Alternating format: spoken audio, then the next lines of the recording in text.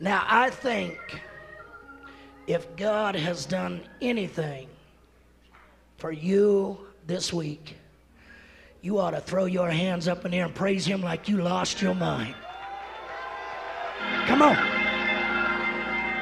Has He done anything for you?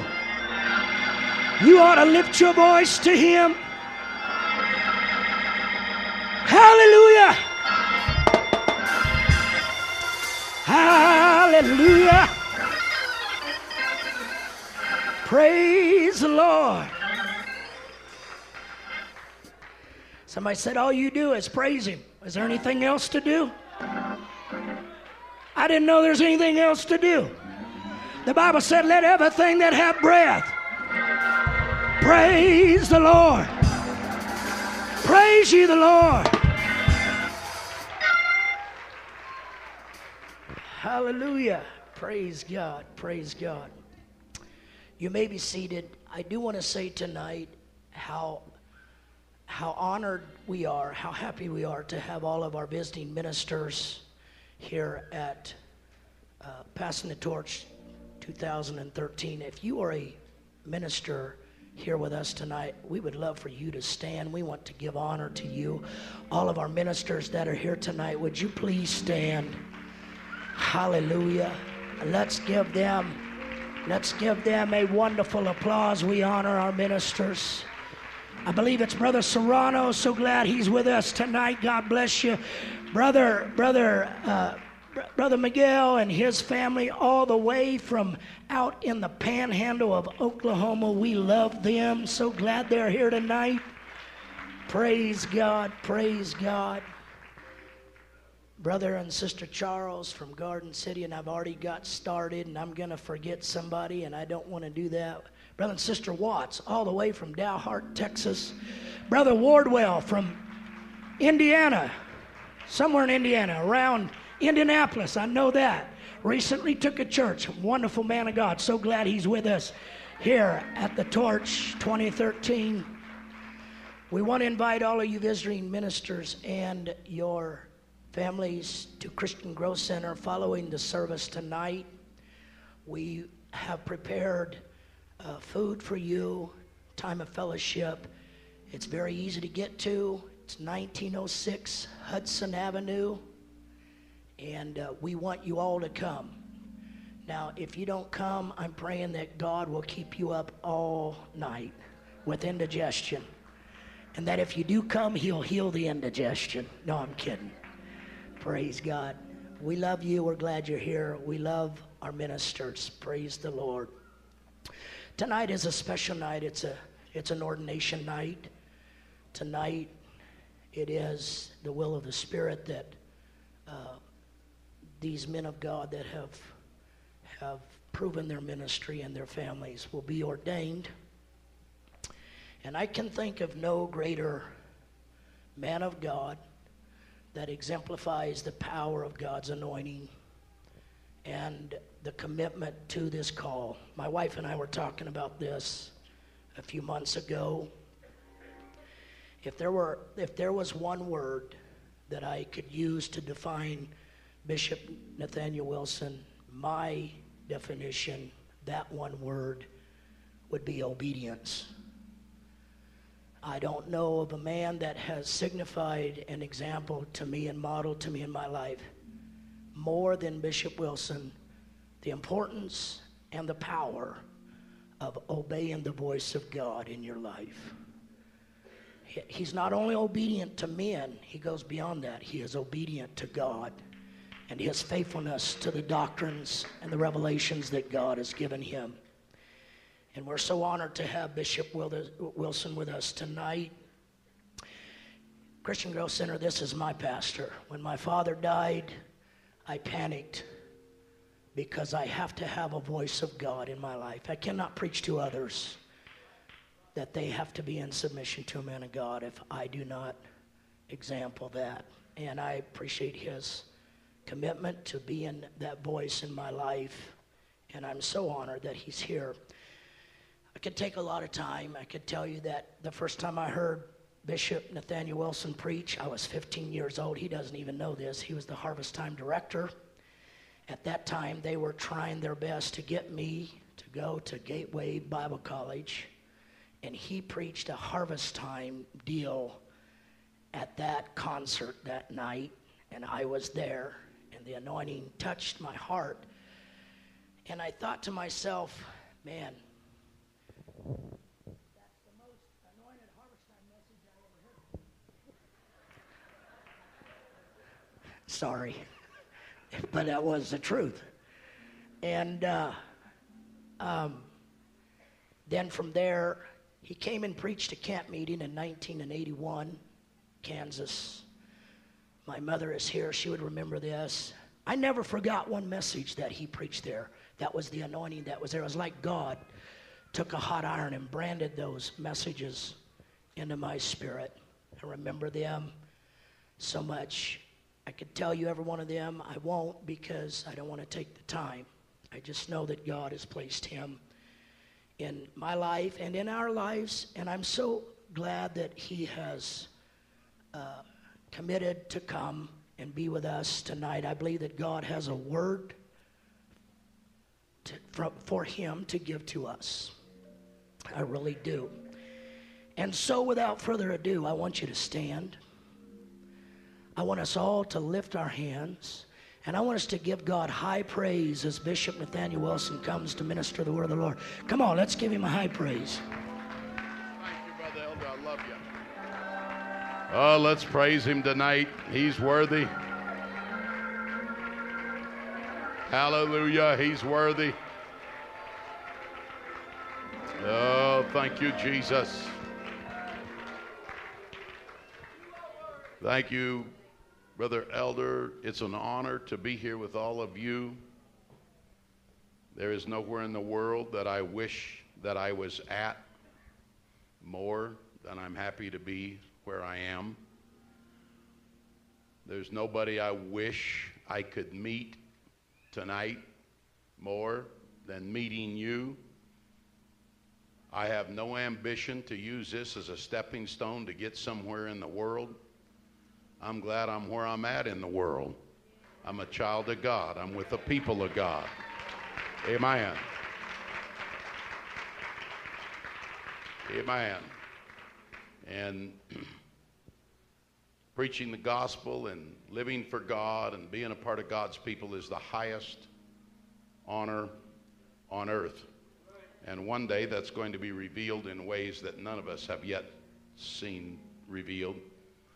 The sons of God will be revealed to the world in a way they've never been revealed. I'm glad I'm part of it. How about you? Amen. Amen. I'm thankful for this conference. I'm thankful for the sponsors and this church, Christian Growth Center, all the ministers that are here tonight. It's an honor to be here with you. And all of the precious saints of God, what a great time we're having. And there has been a blessing of God on each service so far. Amen.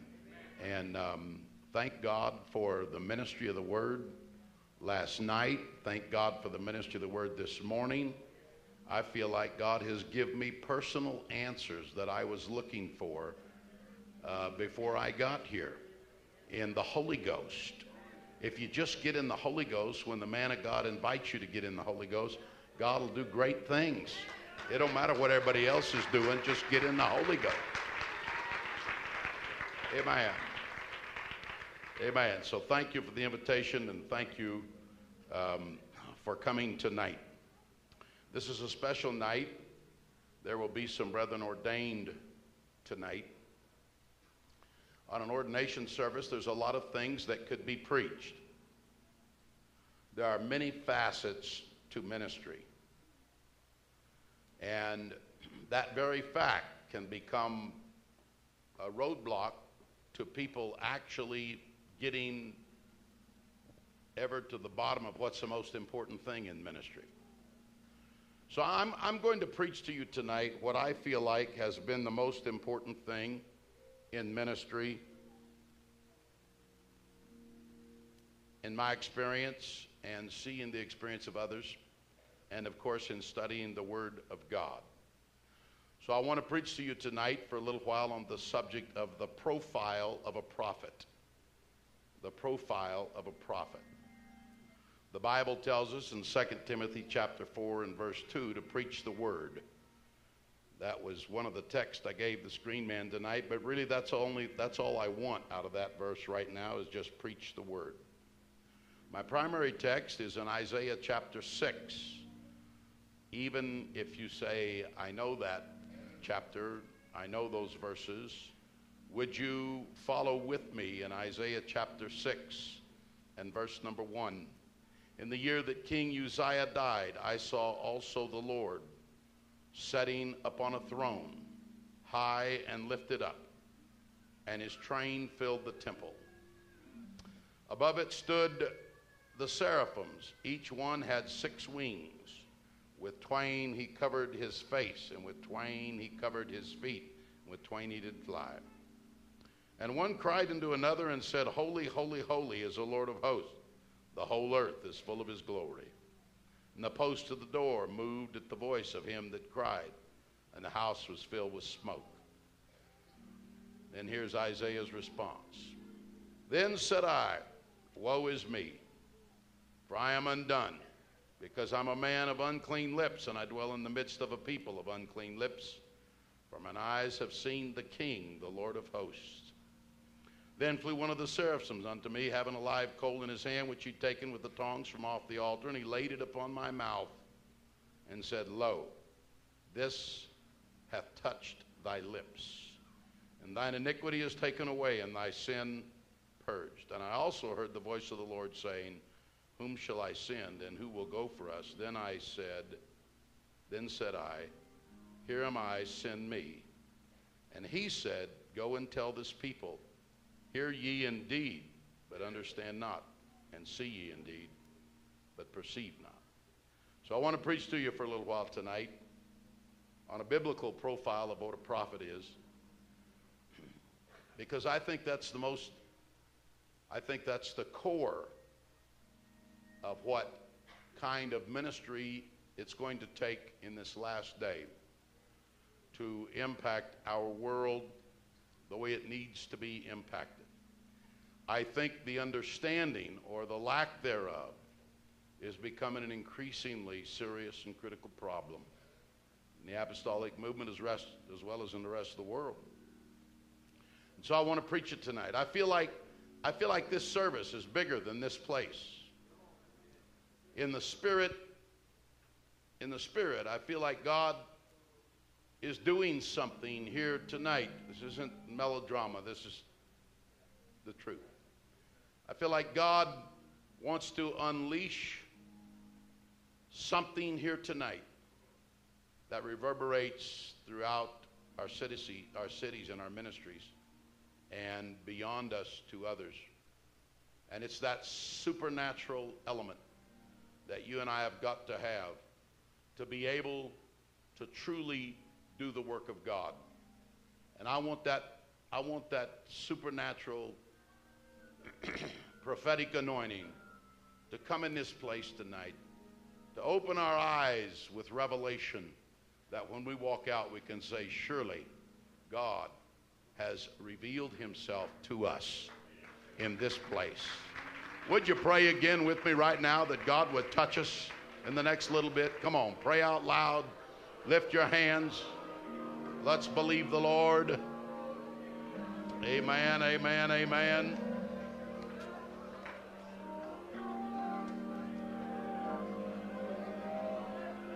Oh, hallelujah.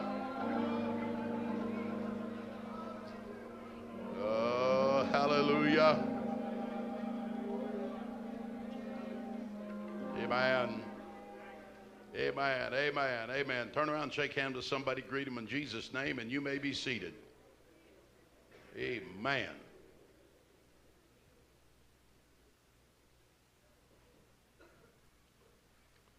If I was preaching twice in this conference, I would first preach this that we're preaching here, especially if it was connected as it is tonight to an ordination service. Then, to those who are transitioning from leadership roles, and to those who are transitioning into leadership roles, I would preach another message, and I would entitle it, The Anointing of Coming Prophets by Going Prophets. But we don't have time to preach that tonight. I don't know of anything that I've preached in a long time that I feel as deeply about as what I'm preaching tonight, or at least not more deeply than what I'm preaching tonight. And I feel a deep sense of urgency about this. And I feel a little bit of guilt about this tonight. I look back in my ministry, and while I was praying and seeking God the last few days, God actually gave me this 3 or 4 or 5 months ago for this service tonight. And then I have studied and prayed since then to flesh it out the way that he wanted it to be fleshed out.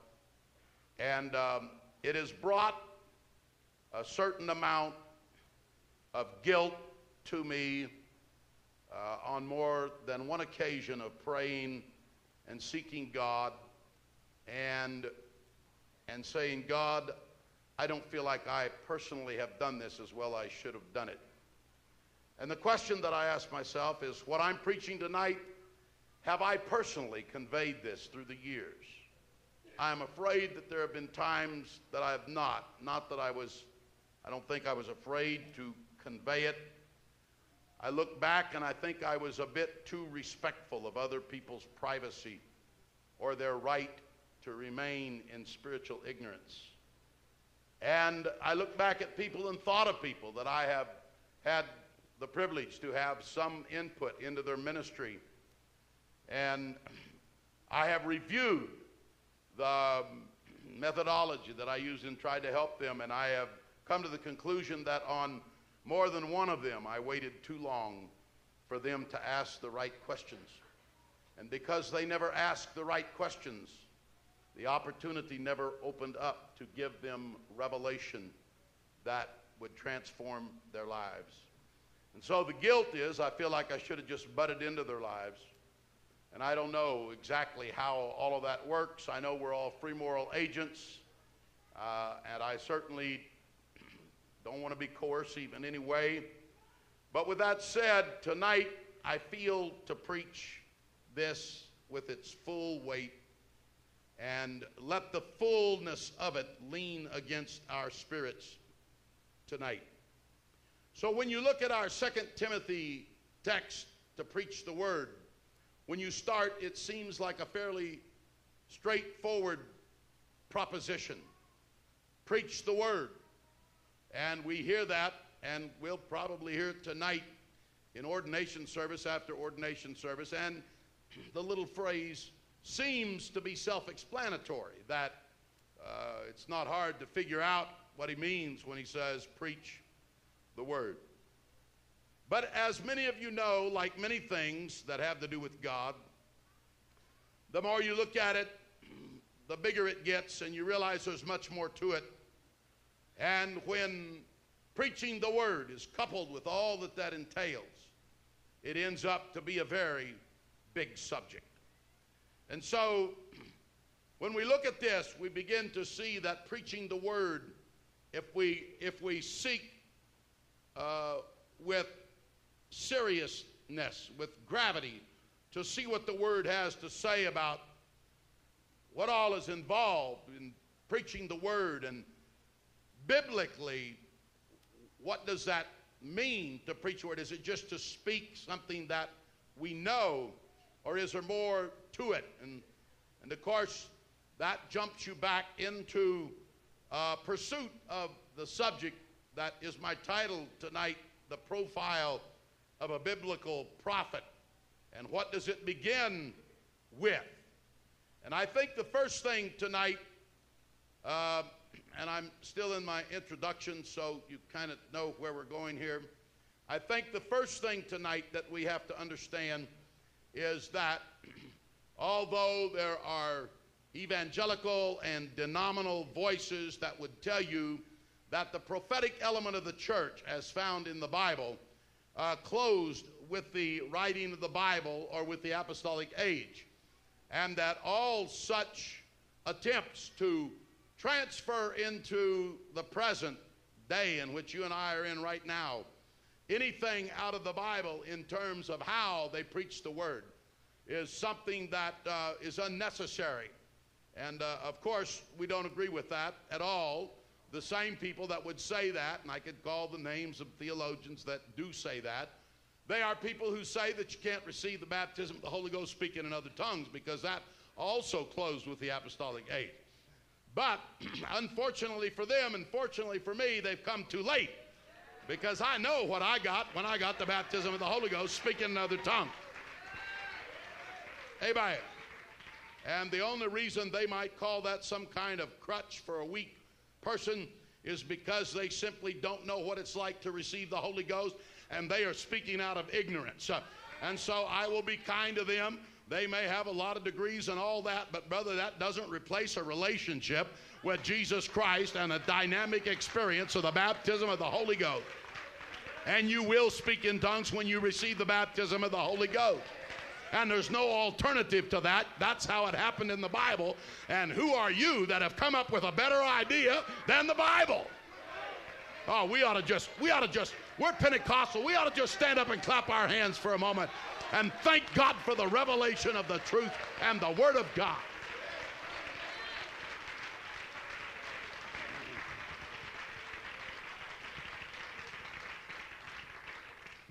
And so, if there's anything that is true of God's people, oh, there's so much to preach. The idea of God's people, actually, where they are identified as a people, starts with Moses and the Exodus out of Egypt.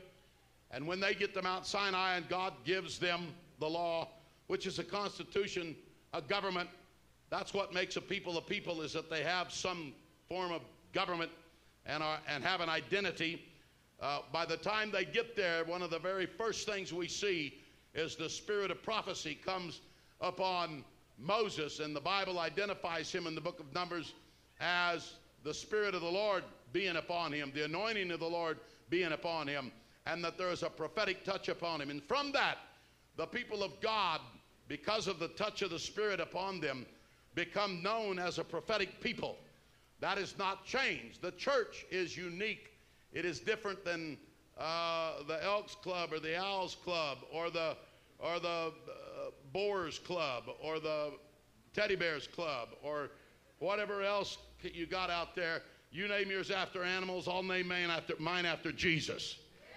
Hallelujah. But what we're in is a prophetic thing. When you get the Holy Ghost, it's not something that's just cognitive that you assent to follow the rules of the club and pay your dues. This is a dynamic thing in which the spirit of prophecy rests upon each of us. That's what the Holy Ghost is the spirit of prophecy. The Bible calls it that in the book of Revelation. And so the Holy Ghost is the spirit of prophecy, and we're prophetic people.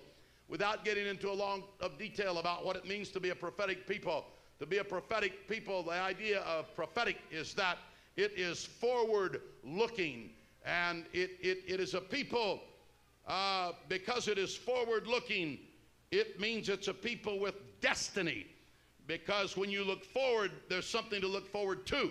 And so the church is a people of destiny. The people of God are a people of destiny. Therefore, for others, history has no particular meaning. But for us, history has meaning, because we are a people of destiny and we are placed into the world. The world does not know itself, and it cannot know itself, because it's in darkness. But the people of God have received revelation from outside of the world, and we tell the world about itself. That's what the mission of a prophetic people is to tell the world about itself and then give it solutions to its problems. And that's why, whether the world recognizes it or not, the church is the most important thing in the world, because it's the only thing that can tell the world what it needs, and the great good news of the gospel of Jesus Christ. Aren't you glad you're in the church tonight? Oh, let's praise him. Amen. Amen. And so in the church, the first and foremost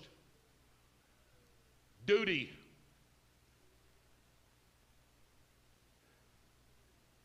in a local situation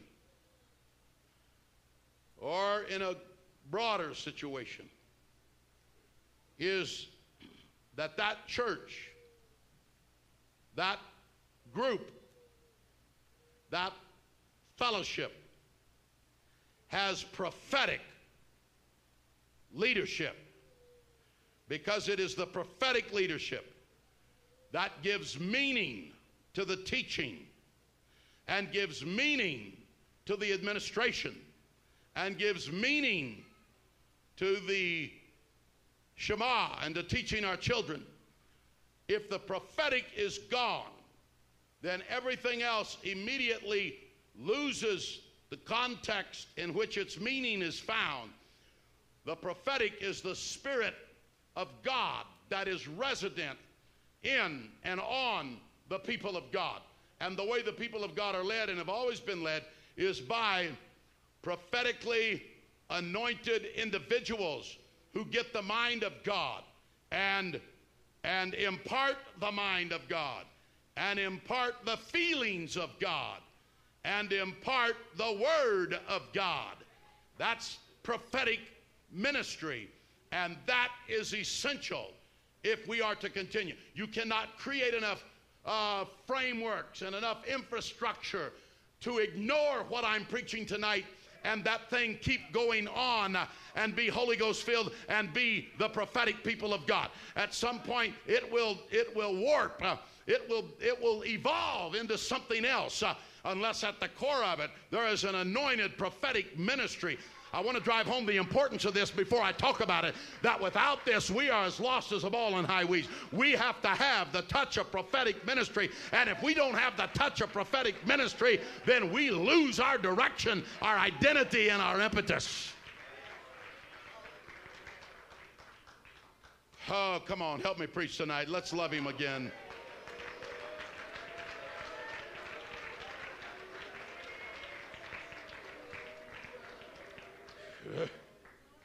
And so I want to look at the prophet in four ways tonight. The first is, I want to look at the prophet as a message bearer. This is actually the part of being a prophet that's probably the best known. He's an emissary. He's an ambassador. He's an agent. All of these words can be biblically applied to a prophet. He's a messenger. He's an envoy. He brings all of this synonymous terms to the table. And as such, he has a call to be a prophet. The call that I read to you tonight in Isaiah chapter 6, verse 1 through 8 or 9 is generally accepted by Bible students as paradigmatic of a call to prophethood. In other words, what you read about Isaiah applies to everybody that's called to be a prophet. That's the model of how prophets are called.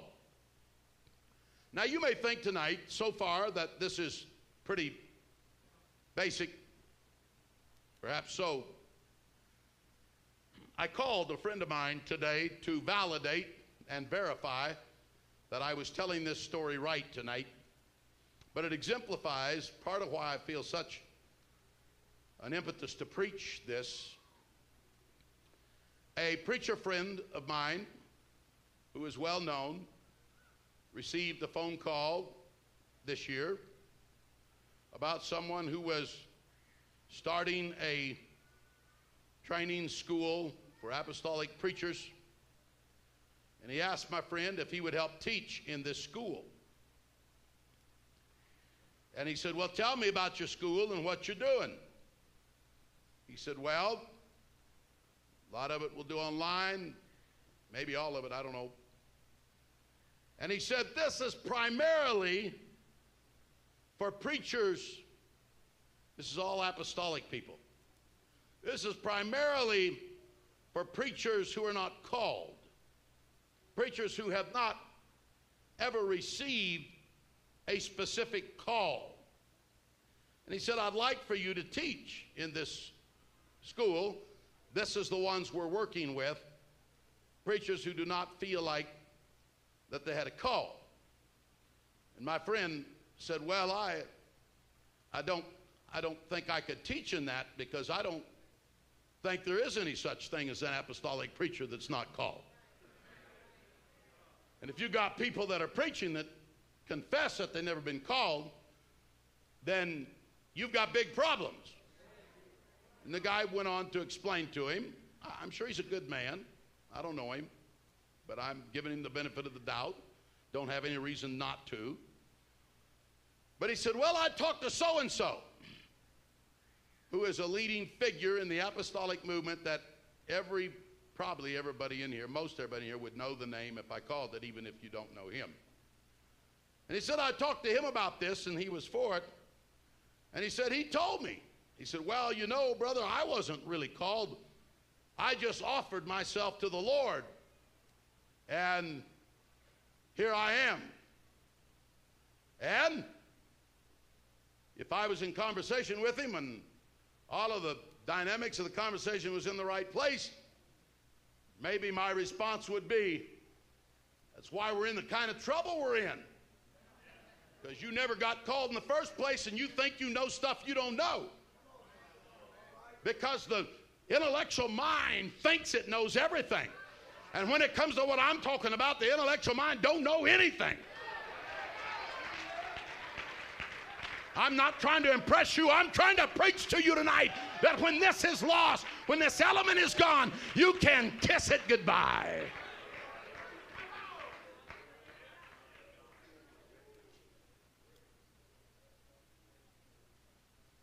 So my friend said, well, I won't be teaching for you. He said, I can't do that. I don't even know. That's a language I don't even understand. And he said, well, we're going to educate them into being a preacher. But I'm going to tell you that somebody is woefully short on understanding. And it's manifesting itself in the apostolic movement. And so the Hebrew word for prophet is Navi. N-A-V-I would be the transliteration from the Hebrew. That is the word for prophet. If it's a woman, it's Navia. N-A-V-I-A-H. And Navi means to call.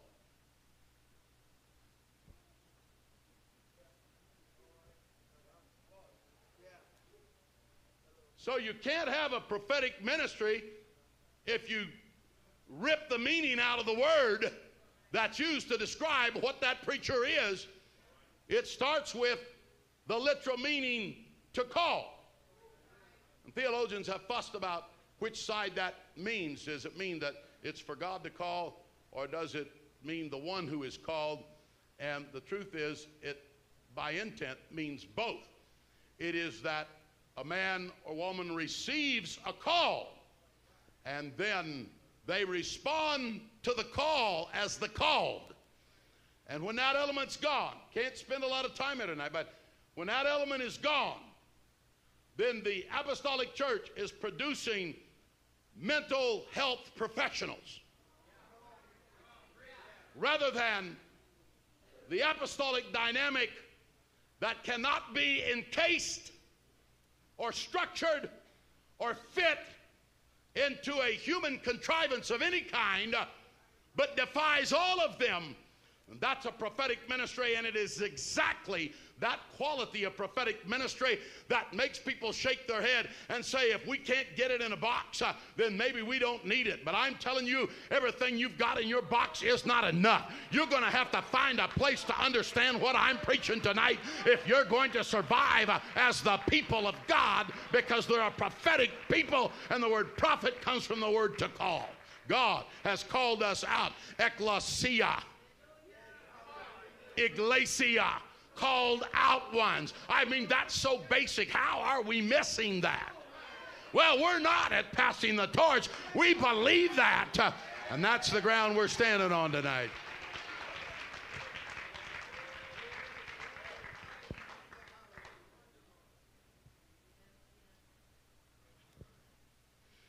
And the purest meaning you can get for nave is one who has been called out by God to call out.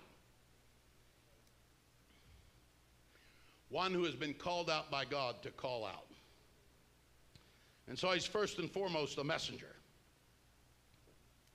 This is why repeatedly it's thus saith the word of the Lord. This was not just a biblical figure of speech. It is a familiar figure of speech in the Middle East. And it was a figure of speech used when a message was being delivered by a royal messenger, ambassador, envoy, embassy personnel that was bringing a political message from one kingdom to another. And they were taking this message from one throne room to another throne room. And so there are three words associated with a prophet in the Old Testament, which are enlightening to us, and thus brings us to our text in Isaiah 6, where we see, along with many other places, the phrase, the word of the Lord. Let me take just a little time here tonight. The word for word of the Lord is Davar, D-A-V-A-R. It is the subject matter of prophets. It is the second most used phrase in the Old Testament, the word of the Lord. It's not the word usually associated with priests. The word associated with priests is Torah. And it's not the word that's usually associated with sages. The word that's usually associated with sages is counsel. Torah, counsel. But with a prophetic ministry, it is Devar, the word of the Lord. And because it is so prominent, we need tonight an understanding of what this word means. Because the Bible says the word of the Lord came to so-and-so. Better translation would be the word of the Lord occurred to so-and-so. The truth of the matter is English has no equivalent word to transmit the weight of the meaning of Devar. The scope of Devar goes beyond our word, the word of the Lord. It's more than what was spoken or written or heard or read. The word of the Lord. I'm preaching the word of the Lord tonight. It's more than all of that. It's not just simply a transference of information. It's an event that happens to the prophet. The word of the Lord happens to the prophet before it goes out of the prophet.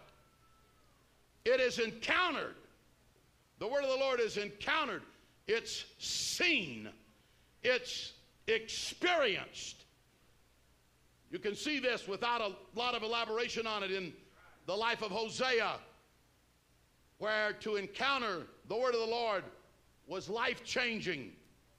His life, the prophet, the prophetic anointing is a type of the incarnation of Jesus Christ, where the Word became flesh and dwelt among us. And with Old Testament prophets, think while I'm doing this of the present charismatic trend in the apostolic movement to sit on a stool. No more yelling, no more sweating, no more pulpit pounding, no more emotion, but sit on a stool with your ripped jeans and be cool Joe and break the word to people intellectually while they eat their donut and drink their coffee. I'm not beating on people tonight. I'm just saying that is indicative of the ignorance of what goes on with a prophetic people.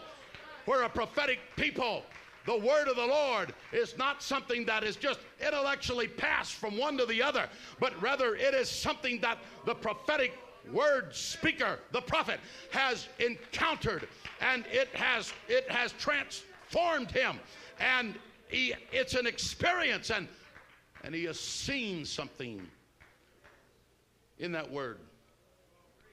And so the word of the Lord comes to Hosea, and the remainder of chapter 1 in Hosea describes his life forever modified by this encounter. It impacts his marriage. It impacts him having 3 children. God's word is not only to Hosea, it is through Hosea. It is much more than a relay of information for a few minutes in the pulpit. Being bearer, you that are getting ordained, and all of us, being bearer of the word of the Lord changed Hosea's entire life, his marriage, his past understandings, his present plans, his future aspirations, all become moot, as we'll see in a minute, when one becomes a bearer in a city or in a place or in a family of the Word of God. And when this happens, the second word that comes with being a prophet, that is seen repeatedly in the Bible, is chazon, K-H-A-Z-O-N, which is Hebrew for vision. And the Bible uniquely says of Amos, in Amos 1:1, the word of the Lord came to him, which he saw. It doesn't say it's what he heard. It says it's what he saw. And this word, chazon, or vision, is another key term in the prophetic vocabulary of the Bible. It is messengers not only hear, but they have visions. They see. It is a visualization of something supernatural. There are people who would say that's just the Old Testament, but that's not so. The book of Acts is filled with visions. In fact, it's got a lot more visionary experience than it does what we call exegetical preaching. And the Bible says in John 5:19 of Jesus, Jesus himself says, I don't do nothing except what the Father showeth me. That's a prophetic ministry that moves, and people say, why did he do it? How did he know to do that? Because the Spirit showed it to him. And when he starts, he already sees that thing in its completed, ideal form. Every miracle Jesus ever did, he saw that person not only crippled, but he saw that person whole. And then he looked at the crippledness and pulled it up to be like it was supposed to be. And he saw everything he ever did before he ever did it.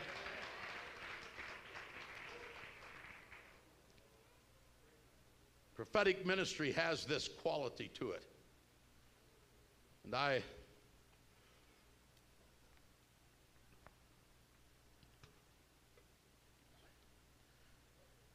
Miles and I were in a Tuesday night service at home, had a guest preacher. Brother Johnson was preaching. He preached on prayer. Holy Ghost came down.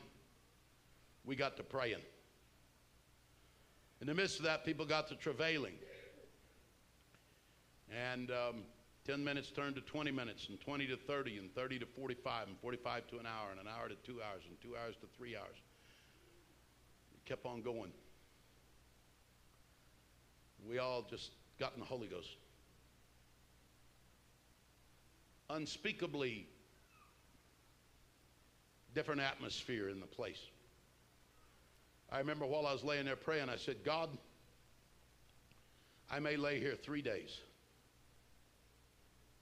and never move. No shower, no going home, no changing clothes. The Holy Ghost is here. God, what have I got to do anyway that's more important than what I'm doing? Your presence is here, and what in the world is going to be any more attractive or important to me than your presence? And so, God, why don't you just talk to us? And out of the blue, the Spirit said, go to Bakersfield. Bakersfield's about 4 hours, 4.5 hours away. Said there's a piece of property there that the brethren in California need.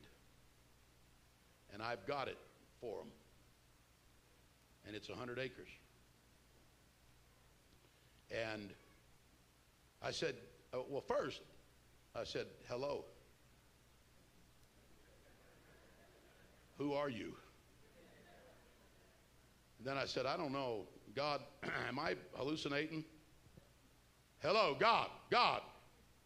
Make sure I'm talking to you and not losing my brain here. And God said, go to Bakersfield. I said, when? He said, go to Bakersfield in the morning. I said, okay. And he said, look at this property. I said, God, I don't know anything about Bakersfield except 99 runs through it and a few hotels I've stayed in. And the Holy Ghost said, I'm going to show you where that property is. It's across the street from the airport. I said, across the street from the airport, I don't know where the airport is. And it's like God got a little ticked. No, I'm telling you the truth. I am not exaggerating. I'm just telling the story. And you all that think I'm crazy, I'm going to give you justification for thinking that before I get through preaching. I said, God, across from the airport? He said, yeah. Said, so people can get in there and get out of there. Speakers can get in there, fly in, and go right across the street. People can get in there with their motorhomes and their cars and without getting hung up right off the freeway. I mean, the attitude was like, are you just stupid? I said, okay. I got up. There was 30, 40 people left. Miles and my wife and my daughters and maybe 30 other folks was sitting there. I looked at my wife and I said, we got to go to Bakersfield in the morning. She said, Bakersfield? I mean, Bakersfield is not really known as a resort city. And she said, I said, yeah. And I kind of laughed a little bit embarrassed. Oh, these saints are here and they can all hear me. I said, now nothing may come of this, but whether it comes or not, God told me to go to Bakersfield and told me where there's 100 acres and told me to go buy it for the fellowship. And so she said, okay. So we got up the next morning, we drove to Bakersfield. When we got there, I was not real, I wasn't real jovial. I'm like, God, people know about this. And I'm supposed to be one of their leaders. And if this don't happen, oh well. And my wife about that time said, where do we turn? I said, I don't know. She said, no, really, tell me where we're. I said, I don't know. And so she didn't say anything else. She could tell the guy had a rotten attitude. Finally, we came up the road. I said, turn here. she got off. We went down that road. And there was a little airport sign, airport this way. I said, go that way. We went down there, went by the airport. I looked across the street. Behold, this is where it's supposed to be. And I said, that ain't it. How did you know it wasn't it? I don't know how I knew it wasn't it. I knew it wasn't it. Prophetically, I knew it wasn't it. And she said, is that it? I said, no, that's not it. She said, what do you want me to do? I said, I don't know. I said, just drive on down the road here. Let's see what happens. We drove on down the road. So help me God. When we get to heaven, you check the record and see if I'm telling the truth. That is, if you make it to heaven after doubting my story.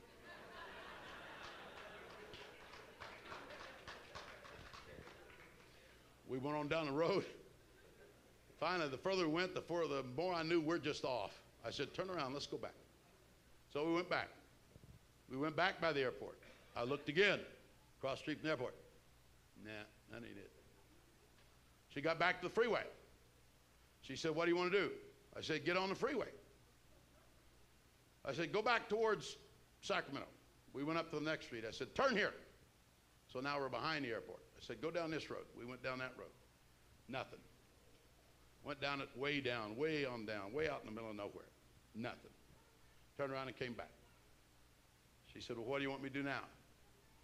I said, well, here's a big sign. Said, here's 40 acres for sale right here on the freeway. Let's call. So I called. I said, hello, I'm Nathaniel Wilson, and I'm representing Fellowship, and I want to know how much this 40 acres is out here. He said, it's $4.4 million. I said, well, why is it so much? He said, well, it's zoned. There's a McDonald's going in there. There's a motel going in there. There's a whole bunch of stuff. He said, it's worth every penny. It's really a good deal. He said, what do you want, Dr. Wilson? I said, I want 100 acres.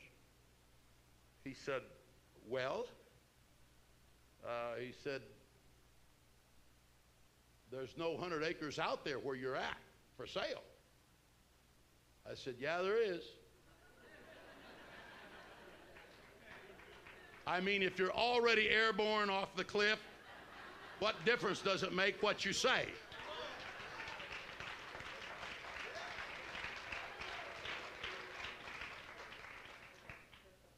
Said, it's out here. He said, well, how much money you got? I said, $300,000. And he did what you're doing. He laughed. He said, I don't. He said, Mr. Wilson, I hope you find it. And he said, there's certainly nothing there for $300,000. Actually, I said $360,000 because I knew that's how much money we had. He said, but if you find it, call me. I'll be glad to sell it to you. I said, it's here. I'll find it.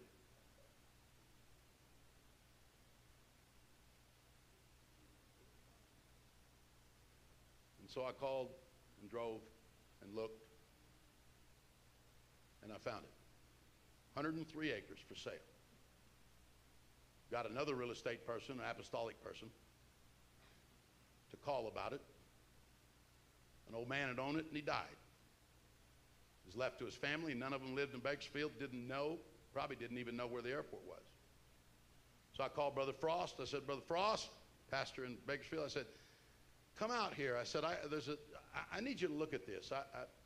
We got 100 acres here that we can buy for, I think. I said, look, come out here. So he came out there, and we drove around. And I said, the only thing, I didn't tell him the whole story because I thought he'd think I was crazier than I already thought I was.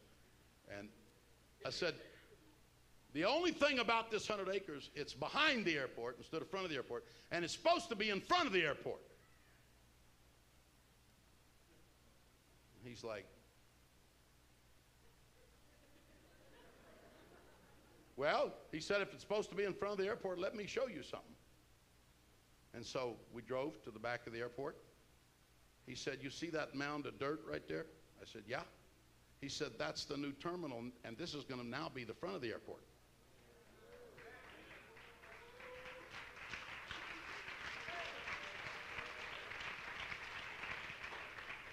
And they since then have built a $55 million terminal. It's open. That's where all the airplanes go. This property is right across the street. To make a long story longer, we bought it for $300,000. The last I heard, I'm no longer with that fellowship, but the last I heard, they had an offer for $1.8 million for the 103 acres. Doesn't matter to me what they do with it at this point because it's out of my part. I'm just saying you don't do that because you're smart.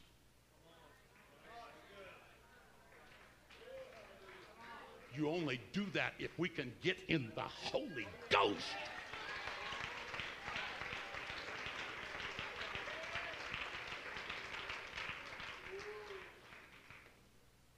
And so this term, vision, is an inclusive term. And it includes all the work that a prophet did, interestingly. In other words, he had a vision of the whole book. It came in increments. It came in pieces. But it's a whole thing. All the separate inspirations, all of the visions, they all come together to form a kind of overarching worldview that is given, that is divinely revealed from heaven. And it comes out of, this really sounds kind of new age, but it comes out of an alternative consciousness that is not a part of your everyday life that you can just in your normal third dimension way some way calculate how all of this is going to happen. It's impossible. It's as far removed as the earth is from heaven. There is no meeting of that kind of thinking and trying to do God's work. And the kind of thing I'm talking about that is endemic to a prophetic anointing, that if it's not there, you're just another lecturer.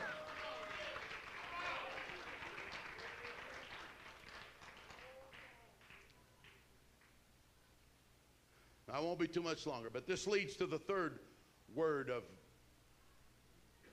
the Bible that describes a prophet from the Old Testament. The word is Massa, M-A-S-S-A.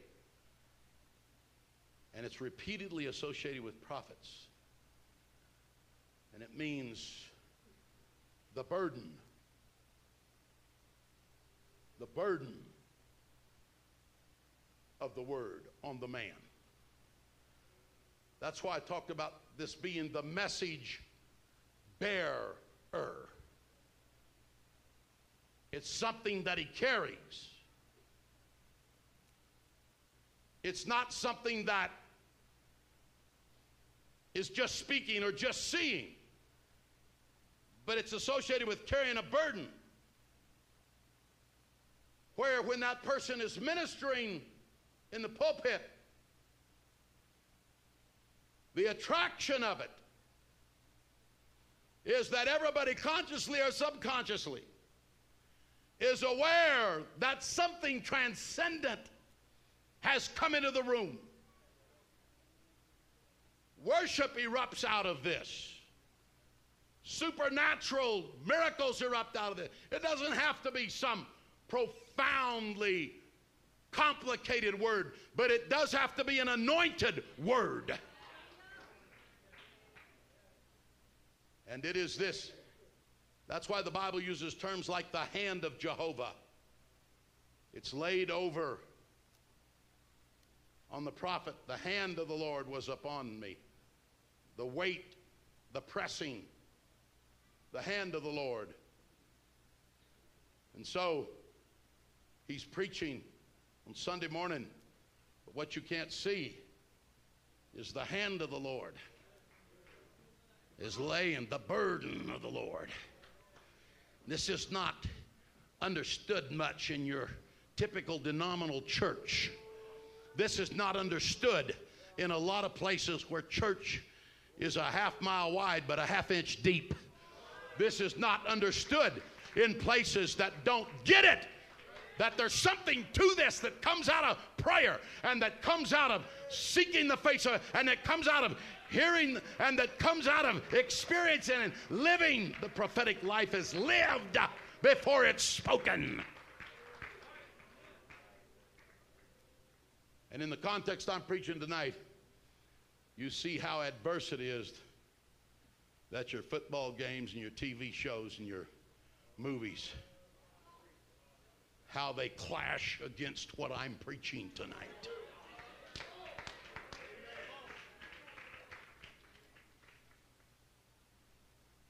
And this is why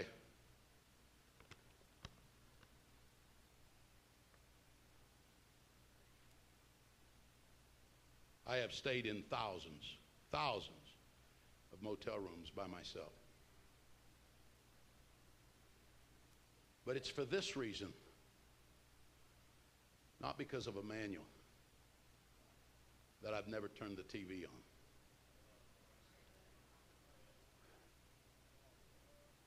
When I say that, there are several things that happen. One is immediately people run for cover of self-defense, the first of which is holier than thou. The second is for self-justification and reams of blathering talk about why that's not wrong to do that.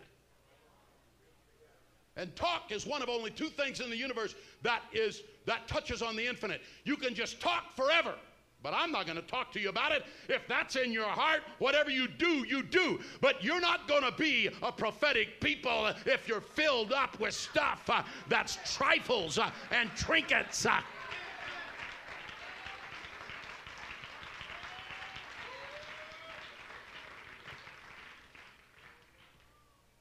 And repeatedly, the Bible likens the burden of the prophet to pregnancy.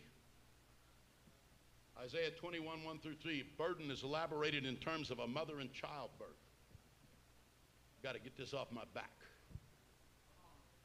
Preacher came and preached one Sunday morning.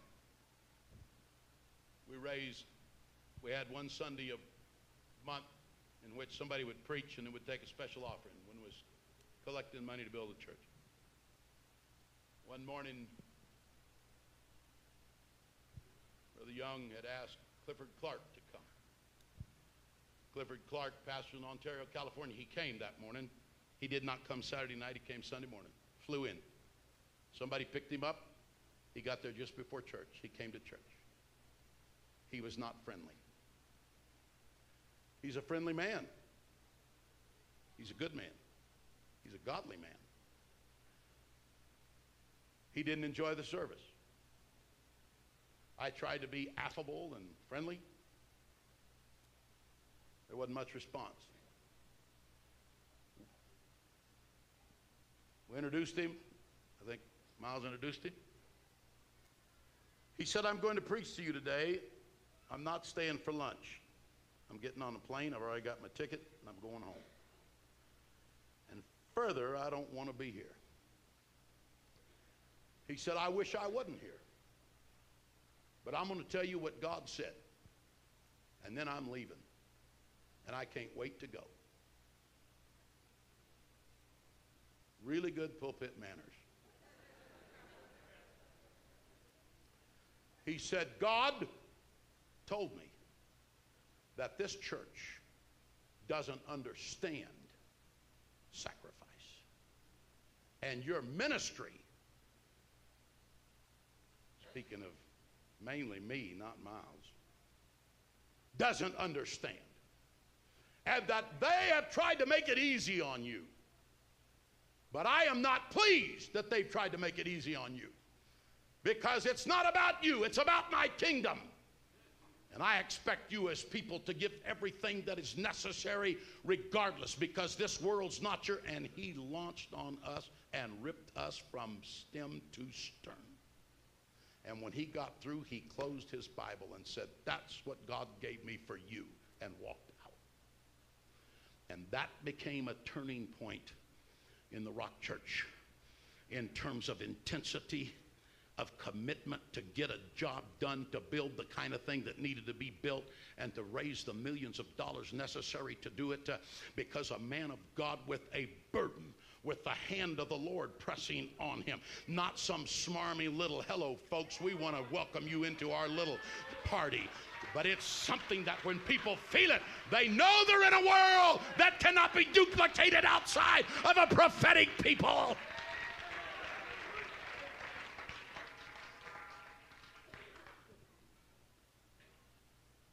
Isaiah 42, experience of a mother in travail. Now, this is important. It's the experience. It describes in Isaiah 42 the experience of a mother in travail and ascribes that travail to God himself.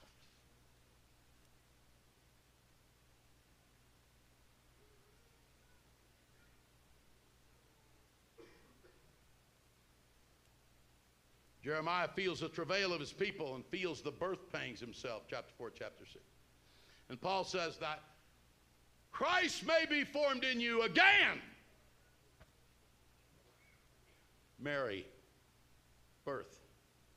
And so being called of God means that you experience and express the very passions of God.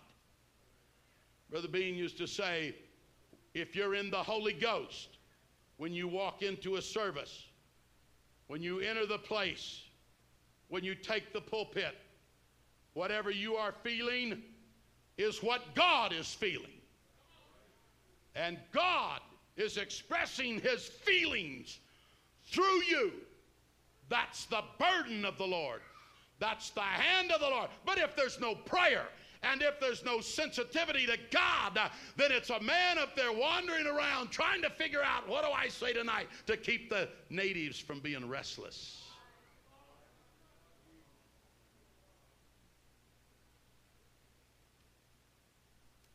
Not only does the prophet deliver the message, he is part of the message. He is the incarnated Word. And that's one of the primary secrets to the book of Jonah. He carries the Word of God, but he lacks the passion of God. He is not going to let the passion of God disrupt his comfort level. And so he becomes a rebellious prophet. And that book is written on purpose to show you. The sailors are shown at least 3 times to have passion. And the people of Nineveh are shown at least 2 or 3 times to have passion. And the king of Nineveh is shown to have passion. And God is shown to have compassion. And everybody's got passion except Jonah. And his rebellion was not just to deliver the word. It was to accept the burden of the word and go there and show them the passion of God.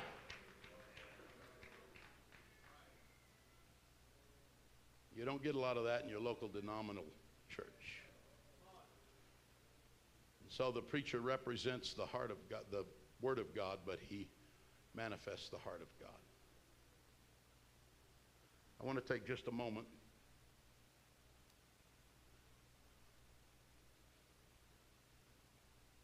I'm going to skip one of these. I want to take just a moment to talk about the prophet as a madman of the wind.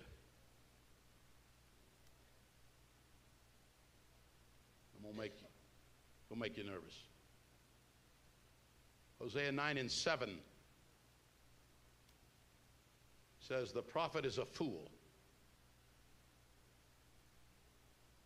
King James says the spiritual man is mad, but another way of saying that is even more distinct, is the prophet is a fool, the man of the spirit is mad. The spiritual man, the man of the spirit. And the reason is because this was a view when you look through the thread of Israel's history. When Jeremiah prophesies, when he prophesies to Israel's political leaders that they're going to be taken into captivity to Babylon, one of them responds with the word, quote, arrest every madman who prophesies. When prophets came to anoint Jehu to be king, his military colleagues dismissed the prophet as a madman. And there are numerous other examples that time does not permit tonight, but when you say man of the Spirit, that's what a prophet is. When you say man of the Spirit, and you think of John 3:8, the Spirit blows where it listeth. The wind, ruach, is wind, breath, spirit in the Old Testament. The man of the Spirit is a man of the ruach. The wind blows where it listeth. No man knows where it comes from, and no man knows where it goes. And so, therefore, he appears to be untamed. and to have untamable energy controlled only by God. And the Spirit sees these people, and they get seized into what writers would call an ecstasy, that they seemed rather wild, unnatural, abnormal, even crazy in a civilized world. Whatever they get doesn't come by the normal scientific method. We came out of a service one night, I can't even describe it. There was a drunkenness in the Holy Ghost, and we were sitting in the office, and the Spirit of God and prophecy was in the place. And the only words that I could think of, and others were in there, but the only words I could think of was no limits. No limits. And the Spirit was in no limits. And a conference is named after a spiritual experience, and may it always carry as the burden of that name the Spirit that was there that night. That leaves a lot of people a little bit uneasy and uncertain about the man of God and what he's going to do next. But man of God, that's the edge that has to be lived on if there's going to be a prophetic anointing that people don't always, or a lot of the time, don't know what is, but they learn to trust because they feel the presence of the Lord. And spiritual people follow and say, I know we're on track.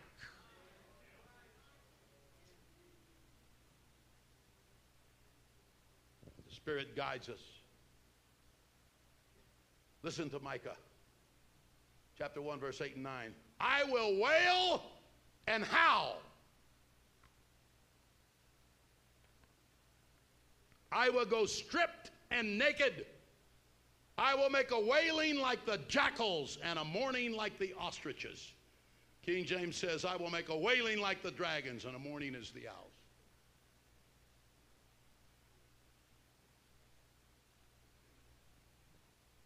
And Isaiah says, the Spirit of the Lord is upon me. He hath anointed me to preach the gospel. And then there's a long last list of reactions that take place when the gospel he's talking about is preached.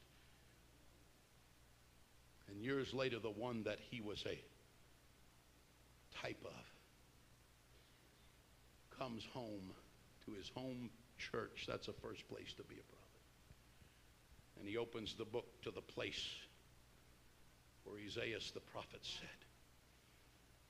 This is how his ministry starts. It doesn't start with all the other stuff that seems so important. The Spirit of the Lord is upon me. And that's how Jesus Christ starts his ministry. He hath anointed me. And nothing replaces the anointing. The most prominent man that has spiritual experiences in the Old Testament is Ezekiel. And he's also the prophet most known for his erratic and sometimes bizarre behavior. I'm sure I'm making some of you a little nervous. The Bible, talking about the prophet, said, they are carried away by the zeal of the Lord. It's unreasonable zeal.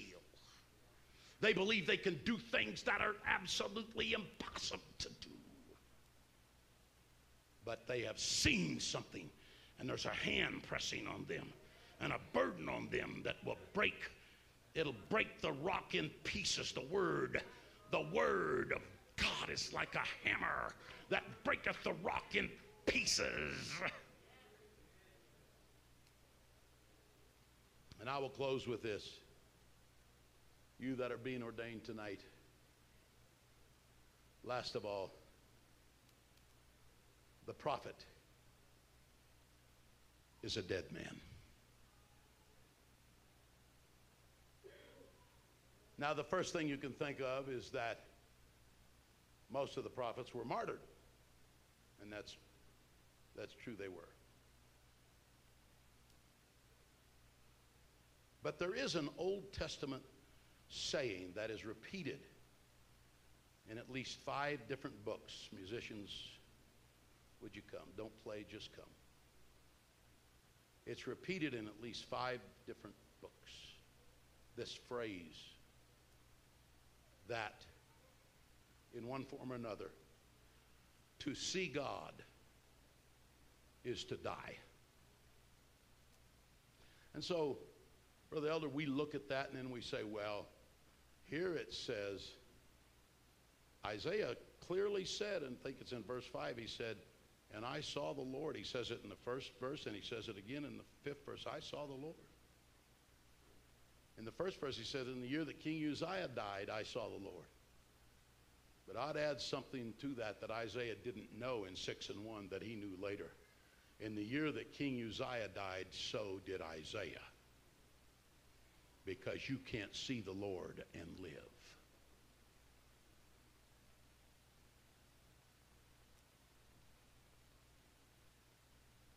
When someone sees God, prophetic vision, it doesn't mean your life is over in the future. It means your life is over right then.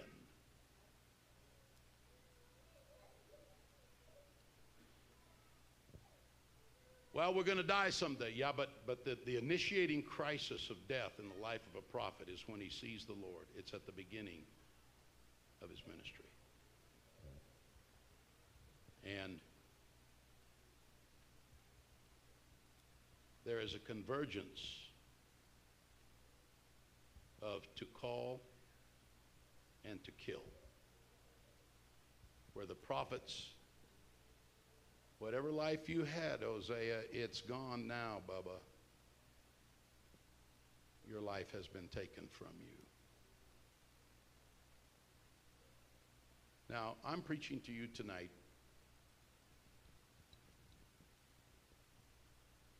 what I have found in the Bible, corroborated by the little bit I've seen in life of the power of God. Unless the apostolic movement produces people like I'm preaching about tonight,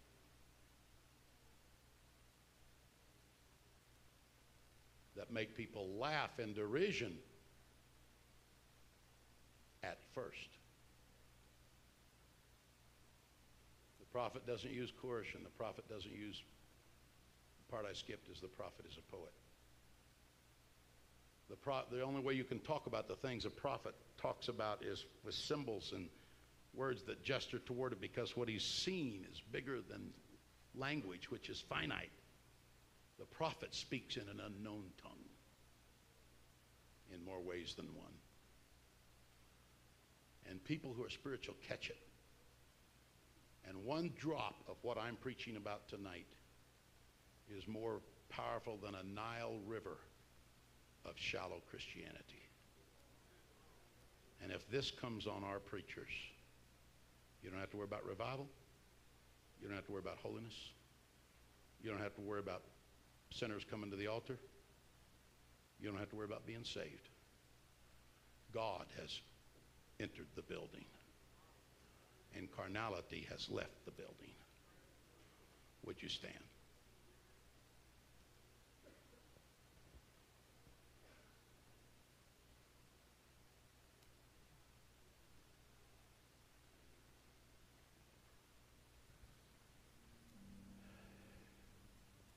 We're going to ordain these brethren, but before we do that, I'm praying that tonight all of us become reordained.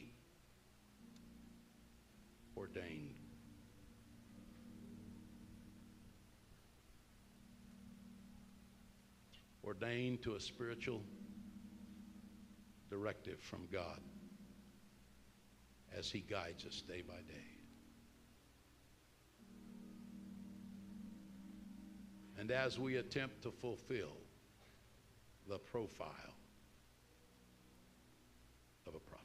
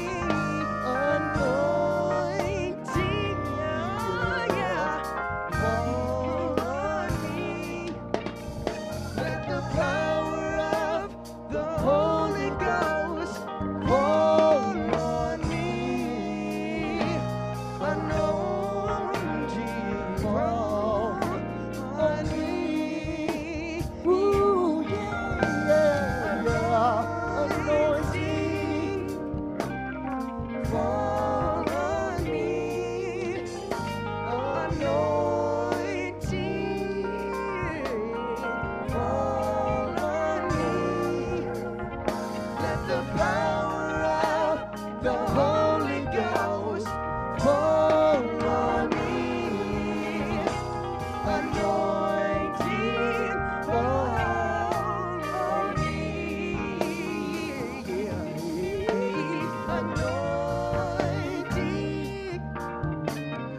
fall on me. Anointing, fall on me. Oh, let the power of the Holy Ghost fall on me. Anointing, fall on me. Would you let anointing, Jesus, fall on me? Yeah, yeah. Anointing, fall on me. Let the power of the Holy Ghost fall on me. Anointing, fall on me. Anointing, fall on me. I need anointing. Fall on me. Let the power of the Holy Ghost fall on me. Anointing, fall on me. Let it fall. Ooh, yeah, yeah. Fall on me. Anointing, fall on me. Let the power of the Holy Ghost fall on me. Anointing, fall on me. Anointing, fall on me.